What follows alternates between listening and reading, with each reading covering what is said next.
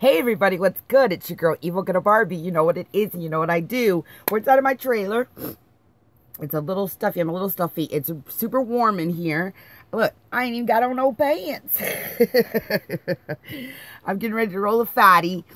And we're going to finish the story of Dr. Barta today. We're going to finish that story because, yes, I do have severe ADHD. We all know that. But this is a story worth continuing and worth telling. So, we're not going to talk about Crazy Dick today. You know, he's already fucking called.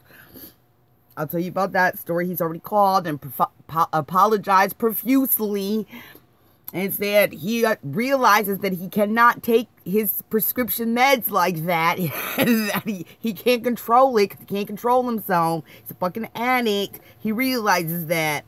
And so he begged my apology. First, he tried to put it on everybody else. And I said, no, this is reality. This is what you did. This is what you're doing. Stop it. So now he's stopped. He's back because he wants me back. He wants me to be around him. And he knows I don't fuck around with no fucking drugs. Take that shit someplace else. I don't care if it's your fucking prescription. I don't care if your fucking doctor gave it to you. You sit there and fucking do it all in 2 days. A 30-day supply in 2 days. How the fuck is that helping you? Crazy ass motherfucker.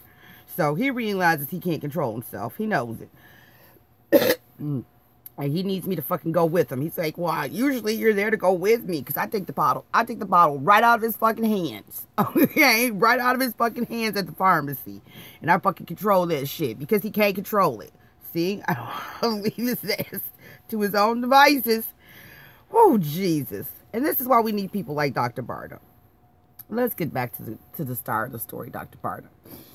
So now I'm with Dr. Barta. I go and see her once a week. She's got me on a once a week schedule. I go and I see her and talk to her. Now she's got me on, started me off with fucking Paxil, which at the time was some really fucking crazy shit. This is like, well, we're going back like to when Connor was little. So this is like 15 years ago when they first came out with Paxil. And what was happening with Paxil was that it was used to treat depression. It was used to treat severe depression. And it was an antipsychotic. It had some antipsychotic properties to it. But what was happening with the fucking Paxil, I don't know if you guys remember this, you can Google this. What was happening with Paxil was that motherfuckers were taking Paxil and going to sleep and then waking up and killing their wives in the middle of the fucking night, right? Waking up and fucking killing everybody in the fucking house off the fucking Paxil, right? So they fucking stopped the Paxil.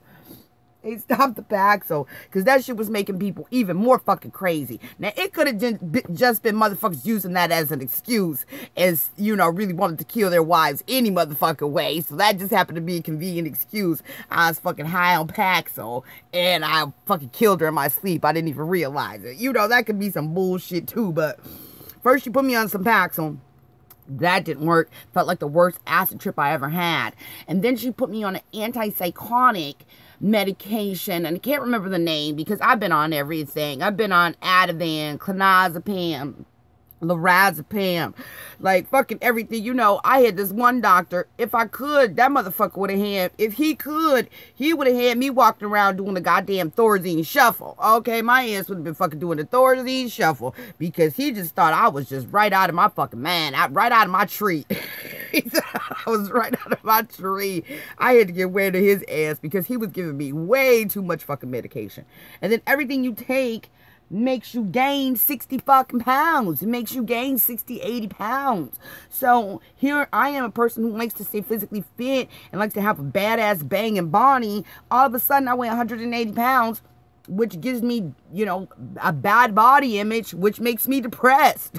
Okay, so it's a slippery slope trying to find the right medication. So now Dr. Barta's got me on the right medication because she's a fucking genius. And all of a sudden it was like, the sun was shining again. And I could talk again. And I didn't weigh fucking 160 pounds anymore. And I could focus on a task. So my husband went out and bought me a sewing machine. Okay? My husband went out and bought me a fucking sewing machine. The best sewing machine buddy could buy. And that became my new addiction, sewing and making beautiful hippie fairy dresses. And that was my new addiction, and that's what kept me focused on. While my beautiful son was outside playing in the neighborhood with all the other little rich white kids, and my husband was sitting in the living room, smoking with cigarettes and watching golf, I was sitting in my living room, motherfucking sewing dresses. Like, it was the end of days. It was the end of days was coming, and everybody needed a motherfucking dress. Yeah, and I was the only person in the world that could make the dresses for the end of days. I sat my ass in that fucking kitchen and made dress after dress after purse after purse after dress after dress. And I was happy. And I was fine. Let me come on back and tell you some other shit about Dr. Barta that she put me up on with this suicidal shit, with the suicidal thoughts and suicidal ideations that continue to permeate my thinking, right? I still had a hard time working through that. So let me tell you how Dr. Barta made me get rid of that shit.